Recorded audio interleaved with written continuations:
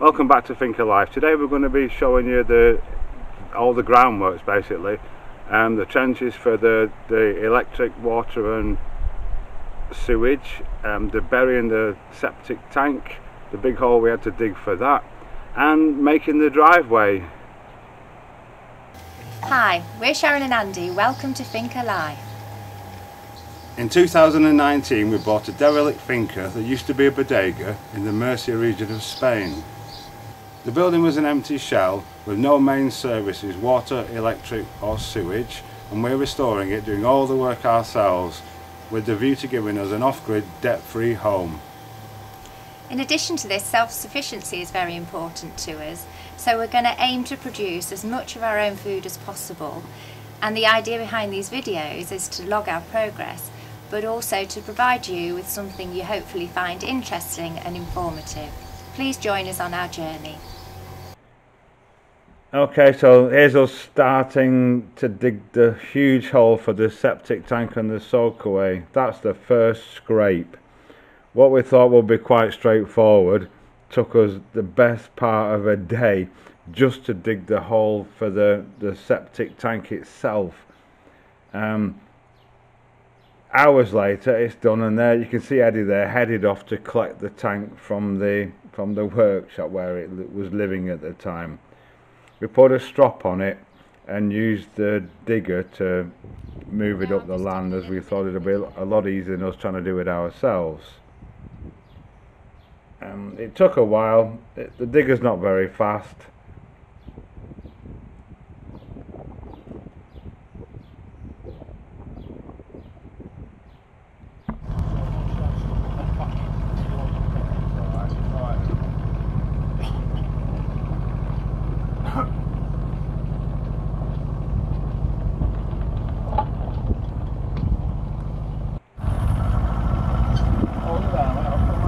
So finally we reached the hole, and it was simply a case of just getting it in there. The hole was exactly the right size. Good old Eddie there did a proper job, and so we just had to sort of manoeuvre it about and lower it into its final resting place, so to speak.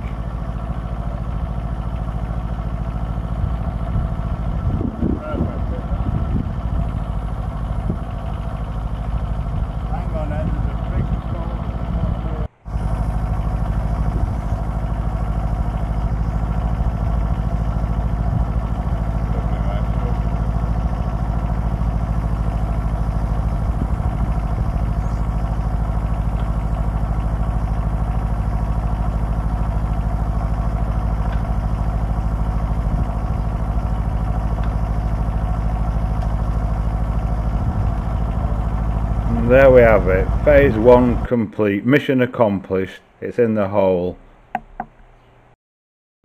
So once it's in the hole, we were able to level it and then backfill it all, get it all filled in level, and ready now to do the soak away. Again, another day's digging through the solid concretey like ground. The soak away is apparently about six or 8 meters long. I can't remember exactly, but equivalent to tons and tons of traditional soakaway methods, modern technology. Once that was all in place, the plastic parts, it was covered with a geocloth to stop any soil and stuff entering into the space, and filled in.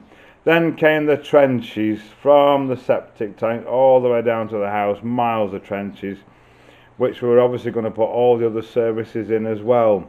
In this image you can see the fork to the left is where the cables for the solar were going to run off and enter the house. The channel continued down the front of the house, and this is the pipe, 63mm pipe, 100 odd meters of it that went into the trench. Not an easy task. With the pipe in place, and I think we put about 80 meters in, so we've still got a bit left over if anybody needs some. On this picture you can see now the solar cables for the solar panels coming out of the left, ready for the solar panels to go in. So the pipe runs all the way down the front of the house, round the corner, to where it's sort of going to enter the house, but we've got a pumping station here. We had to have a pumping station because the septic tank is slightly uphill. So here you can see all the pipes in place. The left grey is from the main bathroom, the main ensuite bathroom in the main house. The top right grey comes from the utility room waste and the upstairs bathroom in the apartment. And the larger black pipe below centre is where it gets pumped up to the septic tank, and with a non-return valve on that for obvious reasons. The smaller black pipe on the left is the water supply for the house, and the black on the right is the armoured cable, which we put in at the same time. We put all this in with a manhole inspection cover, and you can see basically we just concreted it in and put the inspection covers on. Then it was just a case of backfilling all the trenches, filling everything and make it all look nice. You'd never know we'd been here, would you? Looking at this. So after all that, this is all you can see. In the foreground, the nearest is the breather for the septic tank. That's actually got a carbon filter on it, so no smells emit from there. Just behind that is the main access tank, should it want emptying at any point in the future. And in the distance you can see is the access cap for the soakaway, and that's it. Apart from a few weeds, everything's back as it was. With everything filled in, we could then start on the driveway itself. So we're just on the way to the house now. We're going to show you the original access to the property. We mentioned before that we didn't have a proper road. This is the road. It's very bumpy and unmade. And we're just coming up now to where we turn in, which is quite a tight turning, and it's not ideal really. Just a bit further up, we'll show you in a bit, we actually decided to create a new entrance because this one is not ideal.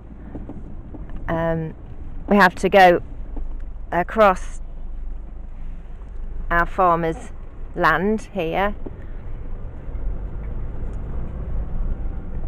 Couple of outbuildings. He doesn't live here, but he visits regularly. He's 92, he tells us every time he comes, and his son must be about 70. In fact, this big pine tree you can see in the centre of this roundabout type thing, his mother planted when he was a boy, so it's very old. But we're just coming up the drive now. Very bumpy. So this is our house. We're putting a couple of fence posts and a chain. So that's basically it, and we're going to show you now. We got Eddie to dig out a new entrance for us. So we're at the top of the land, starting the new entrance to the property. We showed you the old one before, and obviously it's not ideal. After it was all dug out, this is the view looking back from the land. Still a ploughed field at the moment, and looking from the track now at the finished entrance. That was alright, but the rest of it was still ploughed. So what we did on a damp day, we actually got the truck, put it in four-wheel drive and drove up and down the land to actually form the driveway itself. You can see the tracks. We put two railway sleepers in, buried them in as our antique gate, farm-like gate posts. And you can see the outline, the basic outline of the drive there now. This is what it looked like in December 2020. We actually lined it with bigger stones to make it look a bit prettier. And as we mentioned earlier, these are the new gate posts that we put in. So this is the drive as it is today. On the banks left and right, we've actually planted some flowering bedding plants, which should look lovely in the summer. You can't tell at the minute, but in a couple of years they should have spread nicely. Just down to the right is the entrance where we actually came in, so it's not far up, not much further up. So basically we can go either way around this big olive tree, either left or right. We've lined it all with stones to try and make it look pretty. I hope the wind's not too obtrusive. And just to the right here we've made a little parking area. We've planted a couple of trees that'll give us some shade. So that's it for today's video. I'm sorry we couldn't show it live, so to speak, but we actually did this work, sort of started it 18 months or so ago. But luckily we did take a lot of pictures and we're able to talk you through it. We hope you enjoyed it. If so, and you want to follow our progress, please consider subscribing to the channel. Hit the subscribe button below, check the bell to select all to receive notifications of future videos.